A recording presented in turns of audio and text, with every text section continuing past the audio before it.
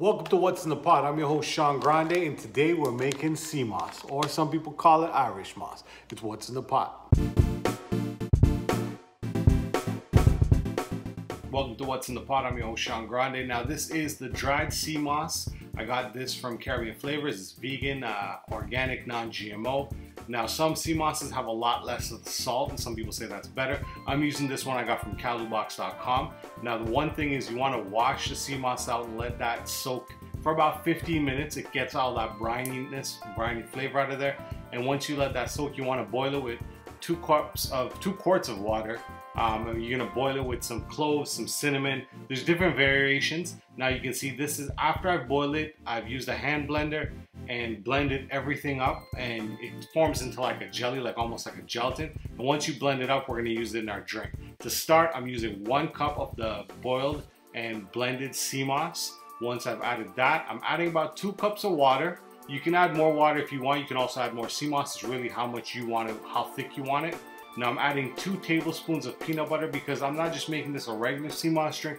I'm adding a little bit of that peanut flavor, but I'm not using milk because according to Dr. Sebi, who was where I got the idea for this drink, is because sea moss is actually very healthy for you. It has 92 of the 102 minerals your body needs. So I'm adding 1 cup of almond milk. When you add regular milk, it takes away from the benefits of the sea moss. I'm adding some raw organic honey, and you can use any kind of honey. You can also use agave.